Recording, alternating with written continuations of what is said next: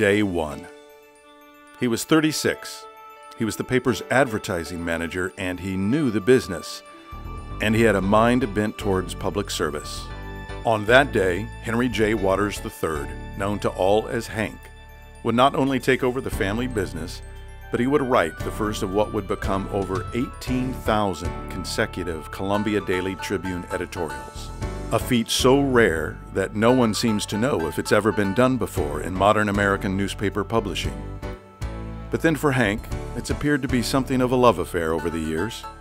50 years later, he is still at it, putting out an editorial each day, obviously in love with the effort and what the effort is worth to the community, the only community he has ever known. Little did future generations of Boone Countians know what this little fella's impact on his world would be. Born to Harriet and Jack Waters in 1930, the impish and sometimes ornery Hank was an only child. He played a little basketball, a little football, attended just one school for all 12 years, the university's lab school, and as a boy delivered the Tribune for 3 years in the neighborhood between Broadway and Ash Street and east of 10th Street. On graduation in 1947, Hank went east for college, but just for a year before returning to MU. In 1951, he graduated from MU Phi Beta Kappa with a degree in political science. May 25th, 1966, Day one. At this point, Hank had already witnessed and been thoroughly educated in what it meant to be an excellent businessman, a community leader, an entrepreneur with vision. He'd seen it all in his dad and heard it all as it concerned his great-uncle Ed Watson, who ran the paper and wrote all its editorials for 32 years.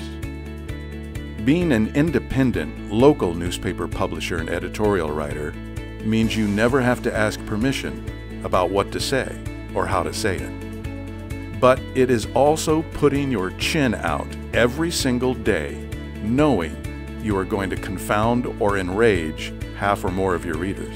It does take a lot of courage to write an editorial every day, and knowing that not every one of them is going to be popular, and to have to interact with people in the community on a daily basis. And he's done that his whole life. He doesn't mind being criticized. In fact, I think he likes being criticized. One of the things that really motivates him and really drives him is to be engaged in a discussion about something that's important. While a great many who have always lived in Columbia probably take Hank and the Tribune for granted, you know, just another part of life in our pleasant town, it's a fact that Hank is of an extremely rare breed. A man who couples excellent business sense, building a 46,000 square foot state-of-the-art production plant that allows the company to print the New York Times 365 days a year, with being a journalistic superstar.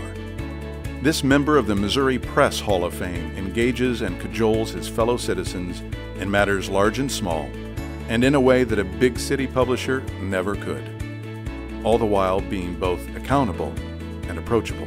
You know, it's an art to deal with the public when they call, and they usually call when there's something they don't like. Hank is brilliant. He's a master at taking. He will never turn away a call, whether it's you know, somebody angry about something he wrote or about something that somebody else in the newsroom did. He always listens. He always gives them credence, saying, well, you may be right about that. A Boone County Hall of Fame enshrinee is also measured by his or her charitable and volunteer activities.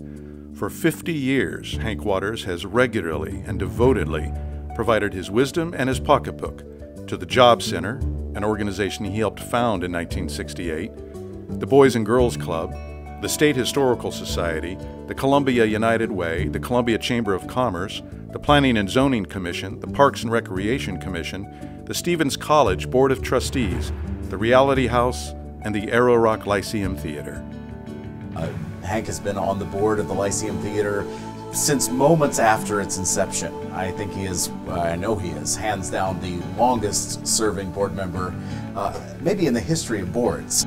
I wasn't born yet when Hank joined the board, so he's been with us for a while, and it is no overestimation of his efforts and his energy and his enthusiasm to say that the Lyceum Theater exists because of Hank Waters and continues to exist because of Hank Waters. Thomas Jefferson once said, "If I had to choose between government without newspapers and newspapers without government, I wouldn't hesitate to choose the latter." Hank's entire working career has been devoted to that idea, that a well-informed public is the core of our democracy. Columbia and Boone County are better because of him. The newspaper that has won hundreds of regional and national awards is now transitioning its ownership.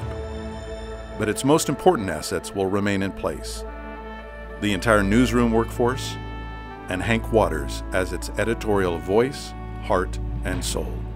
I think when he took over, he realized that that was a real a sacred responsibility, a trust, and that he wanted to do his best to see that relationship deepen and grow. And as the community does, so does the Tribune.